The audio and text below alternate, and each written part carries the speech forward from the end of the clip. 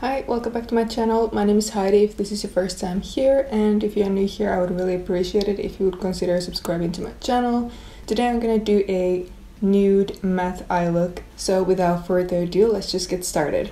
Today I'm gonna start with skincare because I have a new SPF to talk about. This is L'Oreal Revitalift Filler plus Hyaluronic Acid SPF 50. This was sent to me in PR, but as always I'm not required to talk about any of these products and I always give you my honest opinions. I normally use the Bondi Sands SPF 50 and I have mentioned that I just don't really like the texture of it, but it works really well for my skin type. And that one is very glowy and it feels kind of thick on the skin, I guess, like it's just a thicker texture. I find that whenever I wear that SPF I have to use powder to like mattify my face because I don't like to be that glowy. So this I've been only using for 2 days now, so I cannot give you like a full review or anything yet. I am trying this out. I'm using only this and not the Bondi Sands SPF just to see how my skin reacts, but so far I haven't had any problem. L'Oreal has sent me these two before. This one is the Revitalift Filler plus Hyaluronic Acid. It looks very similar to this one, but the texture is completely different. This one is very creamy and kind of thick, and this feels like absolutely nothing on the skin. This and also the Revitalift fragrance-free version. I started noticing that these actually don't work that well with my makeup. My makeup would start like peeling. You know, when it like peels off in those little rolls. That's what sadly these two did. So I've been using these as nighttime moisturizers because my skin still really likes these, or if I know I'm not gonna wear makeup that day, then I'll wear these. I didn't notice that in the beginning when I started using these, and I think it's because I was using the retinol, so my skin was like peeling off anyway and makeup didn't look that good. But yeah, I want to mention that about these two. But this new one is completely different. It is not as creamy. It almost feels like it has a little bit of like grit to it, which is very strange when I apply it on my face. It is not fragrance free, and the first time I tried this my skin was very dry, and I did notice that it didn't like burn my face, but my face felt kind of like warm, like my face just doesn't really like the fragrance that much. But the texture of this was so nice, and for now I'm using this under my makeup, not the Bondi Sands one, because I don't need to really powder. I would think people with oily skin especially would really like this because it has such a nice finish. It's not like a glowy SPF. I wanted to do my skincare on camera since I have that new SPF to try, so you can just see kind of the finish. I did use my Bondi Sands SPF 50 in my last video, so if you want to see the finish of that, you can just watch that video later. You can see how glowy that is, so you can kind of compare the two there. My skin is at the moment a little bit more dry, especially like my nose for some reason. This one isn't moisturizing enough. It is too light for that, so I'm applying a little bit of my CeraVe moisturizing lotion under this SPF. Gonna get a good amount. I'll probably apply more because I do like to apply a pretty thick layer of SPF. And this one didn't leave a white cast either. It's kind of hard for me to judge about white cast because I am so fair. I feel like this one has less of a white cast, if that's even a thing, than the Bondi Sands SPF 50 that I normally use, and I've seen a lot of people with, at least with medium skin tone, saying that that one doesn't leave a white cast, so I feel pretty confident to say that this one doesn't either. And now I'm gonna wait a couple of minutes for this to sink in. Let's do the face makeup next. I'm gonna use the NYX Marshmellow Primer. I also have a foundation to try today that I haven't tried on my channel before. I have used it once before. I used it earlier today. This is the L'Oreal True Match Foundation. Mine is in the shade 2N Vanilla. The True Match Concealer used to be my everyday concealer when I had good skin before I moved to the UK. For some reason my skin just like freaked out when I moved here. Had to start using fuller coverage concealers. The True Match Concealer is kind of like light to medium coverage and it looks so beautiful. It looks completely like your skin. It looks like you're not wearing any concealer.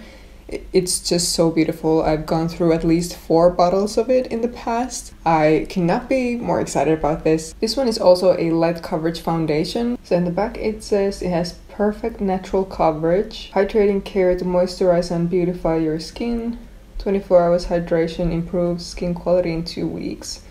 So I'm guessing this probably has some skincare ingredients in it. I did think this was a good match for my skin tone. and I'm not sure about the hydration. I feel like it literally just sinks into the skin. I don't feel like I need to even powder it really, and it just looks so beautiful. It's the same with the concealer. It just melts into the skin and it just looks like your natural skin. It doesn't look like you're actually wearing foundation. I do feel like the pump felt a little cheap though, but the glass bottle is nice. So I'm going to pump a little bit of this on the back of my hand. This is one pump, that's how much product you get. And I feel like one pump is enough for me. I'm using a foundation brush to blend this out.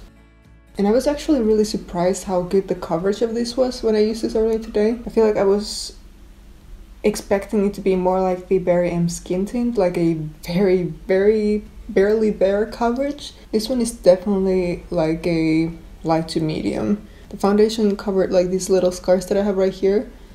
Not completely, but it did add a little bit of coverage, which the Berry M Fresh Face foundation, for example, it doesn't do anything. It doesn't cover any of my scars. So here as well, you can see I have a big scar right there. You can see that it really did add a little bit of coverage.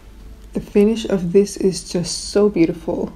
I hope you can see how skin-like it is. I had such high expectations for this foundation just because of how much I love the True Match concealer, and because my expectations were so high, I was really expecting this to be kind of a letdown, and it so wasn't. Just first impressions, just from trying it today, it is the best foundation I've ever tried. I will wear this today the whole day and I will leave you an update so you know how well it wears as well. For concealer, I'm using the Revolution Conceal and Define Infinite Concealer in C3.5, and I find I really don't need to use a lot of this because the foundation covered pretty well.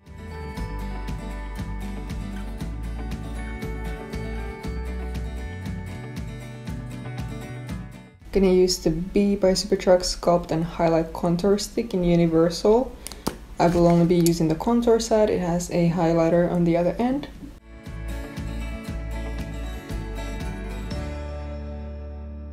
And I'm also going to contour my lips with this.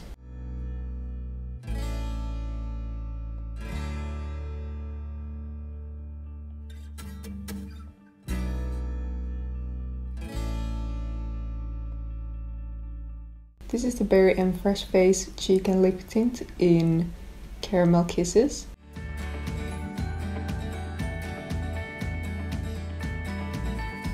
And now I'm gonna set my face using the Maybelline Matte Maker powder. This is in the shade Classic Ivory, number 10. I'm using an EcoTools controlled setting brush. You can just see how kind of like a flawless base that created. It makes my skin almost look like a little bit blurred. For blush, I'm using the Makeup Revolution Blusher Reloaded in Sweet Pea. For highlighter, I'm using the Makeup Revolution Highlighter Reloaded in Golden Lights. I'm using the Urban Decay Naked 2 palette. Starting with my favorite shade in the palette, this one is called Tease. And this is a ColourPop blending brush. This goes all over the crease, and I will also blend whatever's left on the brush towards the nose contour. Next, I'm using this shade called Foxy, which is a light matte shade. It has a little bit of yellow to it. It's like a pale yellow. And this goes on the lid. And also on the brow bone. And then I'm gonna use this matte black shade called Blackout as an eyeliner. And this is an angled liner brush from Morphe. I'm first just darkening the lash line. And then I'm creating a small wing, and I'm following my natural eye shape. That's all the eyeshadow that I'm going to do. I'm not going to apply any eyeshadow on the lower lash line. Next is mascara. This is the L'Oreal Double Extension Waterproof Mascara. This is a gouache pencil brush, and I'm going to use a little bit of that highlighter that I used on my face in the inner corners. I normally do my brows before I do my eyes, but I kind of forgot today, so I'm gonna do brows now. I'm using the Revlon ColorStay Brow Pencil in Blonde. And I wanted to mention the NYX Micro Brow Pencil. I have the shade Taupe, because I mentioned in a previous video when I bought this that like I really love this because it's so thin and it's easy to draw like hair-like strokes with this because it is so thin, and it's affordable, it's drugstore, you know, the color is so beautiful. It's a true like taupe color. I was wondering like, why haven't I repurchased this in a long time? And I remember now, it's because of the spoolie.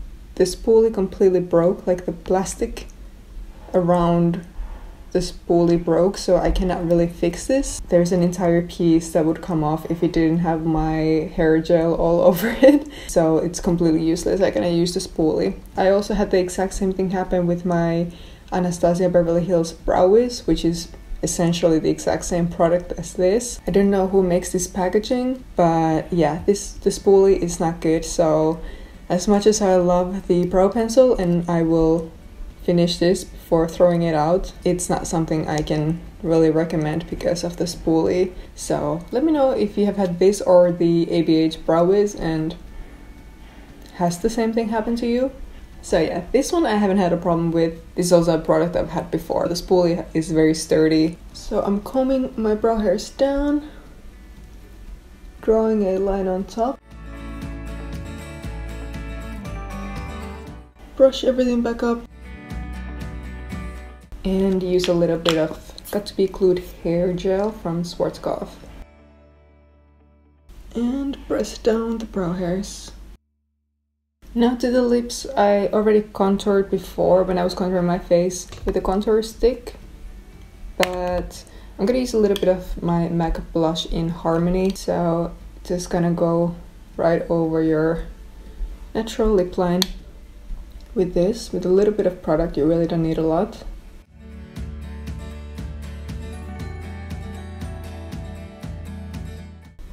And it creates a nice shadow around your lips, so it really kind of plumps your lips.